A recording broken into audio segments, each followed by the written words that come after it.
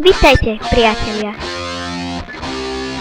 Na minulom stretnutí sme zhotovili druh lietadla s výškovým a smerovým kormidlom. Na dnešnom stretnutí model dokončíme a začneme s nosným krídlom. Samotné krídlo je zhotovené z troch častí. Najprv sme podľa papierovej šablóny vyrezali strednú časť krídla.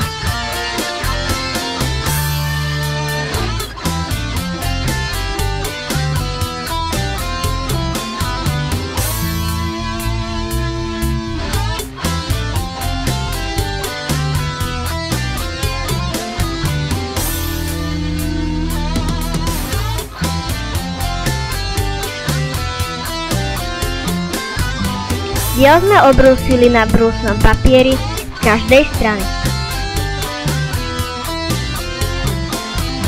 Potom sme vyrezali bočné časti krídla.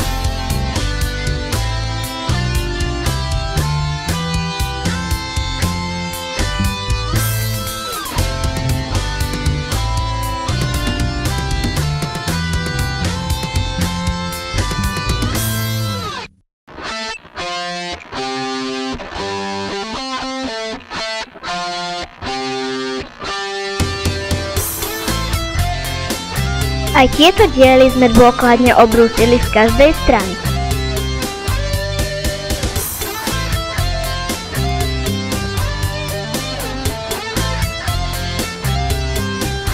Potom sme začali vytvárať profil krídla. Krídlo sme brúsili na brúsnom papieri dovtedy, kým profil krídla nemal požadovaný tvar.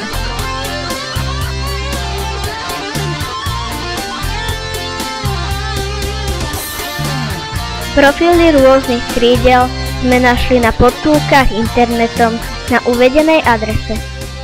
Zvolili sme si profil s plochou spodnou stranou.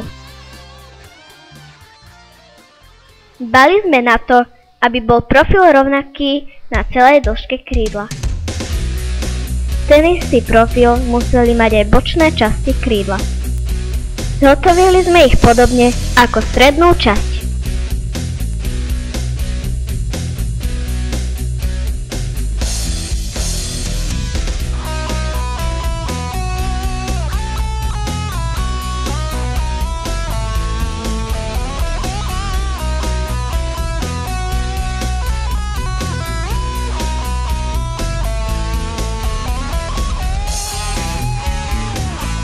Bočné diely sme na kratšej časti skosili o uhol 15 stupňov.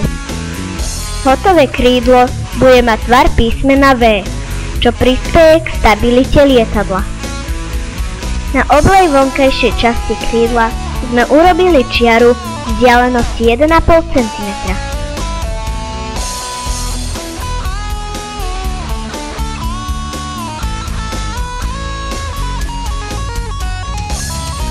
Diel sme obrúsili tak, aby sa konce krídla na tejto časti postupne zužovali. Boli zašpicatené. Na prostredný diel krídla sme naniesli lepidlo stavnej pištole.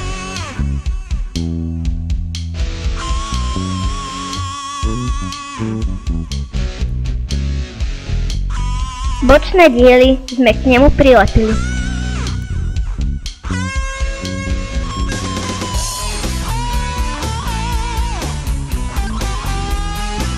Diel sme pridržiavali, kým lepidlo nestúhlo.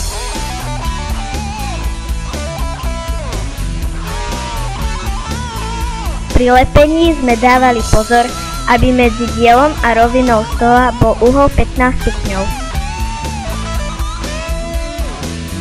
To isté sme zopakovali na druhej strane.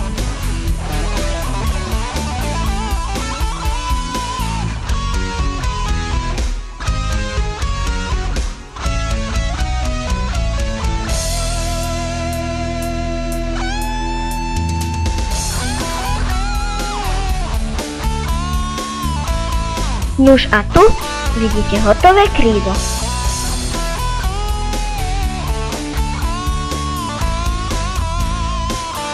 Krídlo sme vložili do zárezu na trupe lietadla.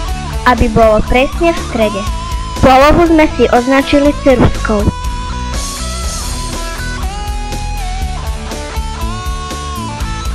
Na trup sme navliekli gumičku,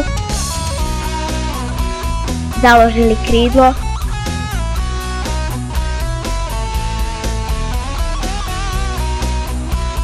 gumičku prekrížili a prevliekli cez prednú časť modelu.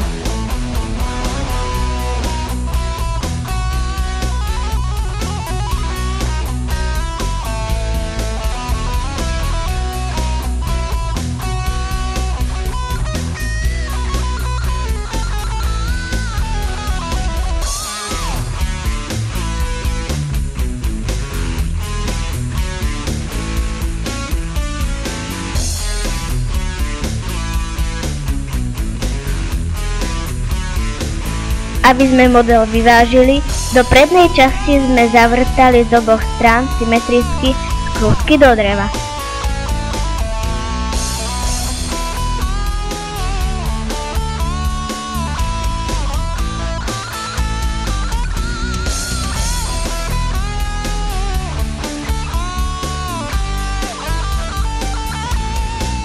Niektorí z nás si model ozdobili tenkou farebnou lepiacou páskou.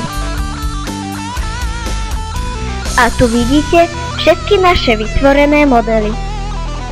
Nasledovalo zalietanie a vyvažovanie modelov. Takto lieta model ľahký na hlavu. Na skrutky je potrebné prilepiť trocha plastelíny. Tento model je ťažký na hlavu. Plastelíny kúsok odoberieme. Dobre vyvážený model by mal pozvolne klesať k zemi.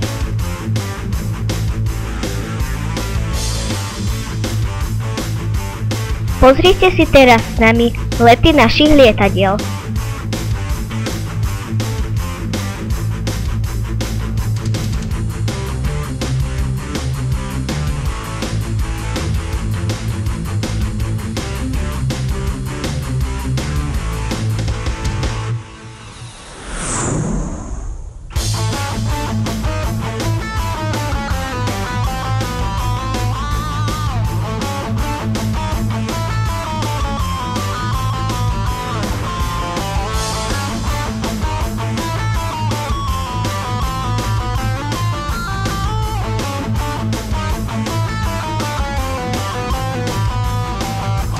Netreba zabúdať, že polystyrénové modely sú veľmi krehké a ľahko sa rozbijú.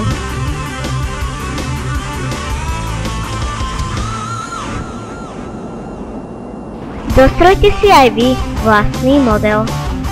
Prajeme vám veľa šťastia. Dovidenia.